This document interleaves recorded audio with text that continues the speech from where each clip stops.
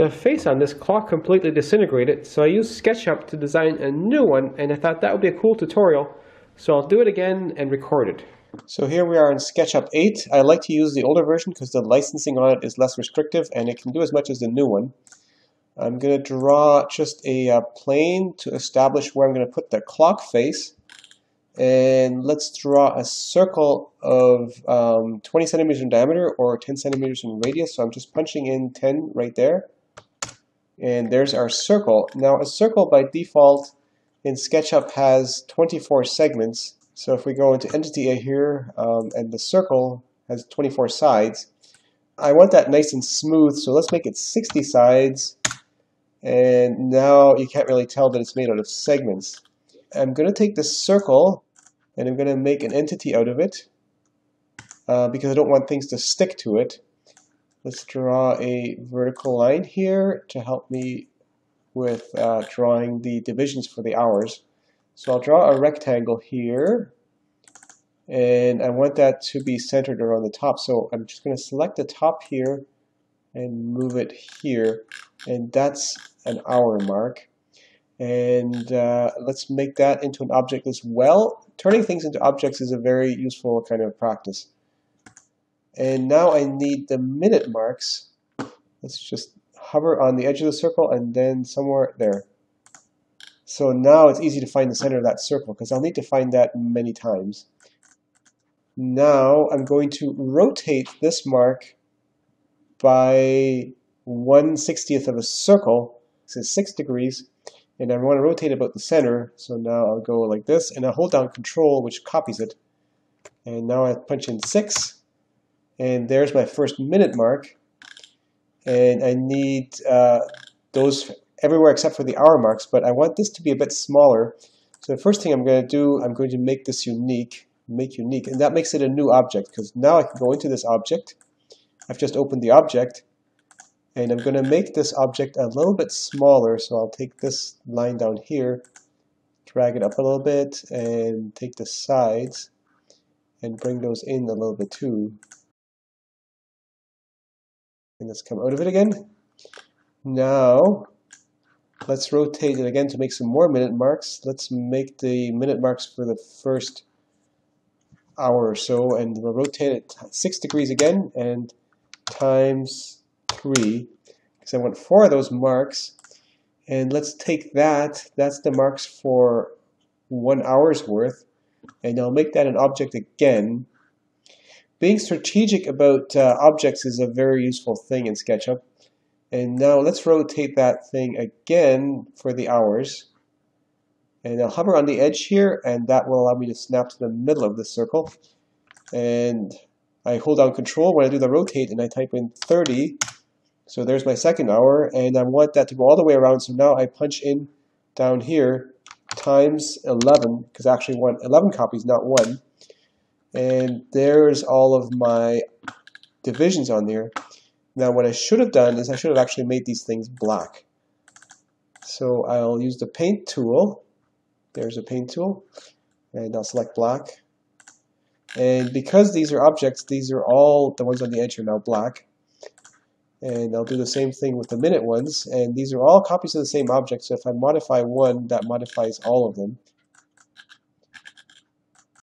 We are running into some bit of problem here because I've got this background plane that is on the same plane as these things here, but I still want that background plane to be there. But if I delete that background plane and this circle, you can see these are all there now. I'm just going to hit Alt Backspace to get that back again to undo.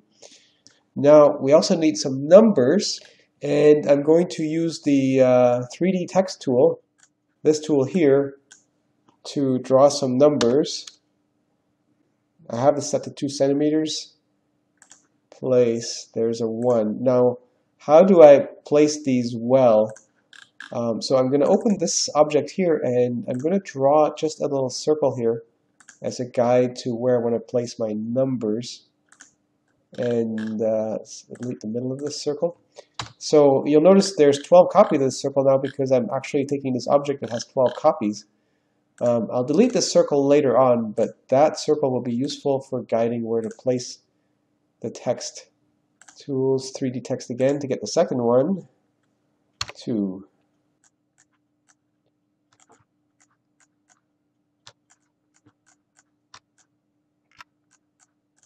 And just to be different, I'm going to label the top of the clock with a 0. I think I'm pretty happy with where my digits ended up. This one maybe a little bit further to the left, and it's still snapping, but I'll tell it to move it by 0.05.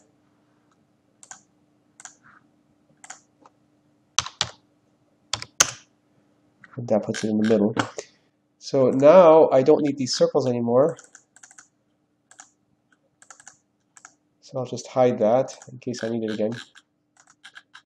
Let's get rid of this background plane and this part here. And we're still seeing these things a little bit blinky, and that's because these lines are in the same plane as this background circle that I drew. We could just delete it, and we have the clock face, but now we have the background in here. So let's go to Window, Styles, and I'll pick a style that doesn't have a background, this one here, and we'll get rid of the axes. And I no longer need these guidelines.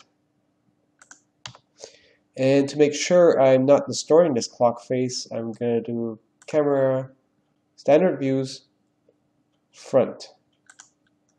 And to be on the safe side, we'll also turn on Parallel Projection. And now I know I have no distortion. And these hour marks look a little bit heavy, so I'll just take that and I'll make that a little bit smaller. And I'll bring the sides in by a little bit. Now that snaps at 1 millimeters or 0.1 centimeters for me right now, that way I have it configured, but I want it half of that much, so I'll just enter the number 0.05 centimeters, and I'll drag the other side in by the same amount. And close that object. And there's a clock face, and just to be nerdy, I'm going to color these by the resistance decade type numbers or colors. So black means 0, so I'll take the paint tool and I'll color this one black. And I did the same thing with the other numbers, but I'll spare you the details on that.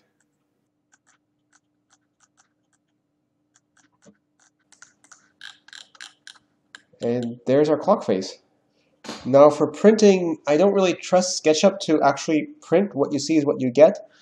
So to now print this out, I'm going to export this. Export. So there's the drawing, and I'm going to use a piece of software that I wrote that I actually sell called Big Print. And I'll drag the clock face into it. And let's crop this to what I need. Push C for crop.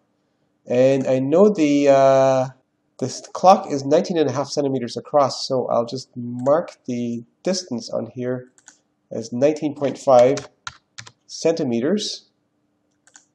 And that scales it accordingly, and that tells me that still fits on one page. Although I notice I accidentally cropped off the top of it. Image, undo crop. So the scale calibration is still correct. Let's crop that again. Crop. And now I can print this. I don't have to worry about the scale thingy in here. That won't print. So we select print and print again. And now we just click this button.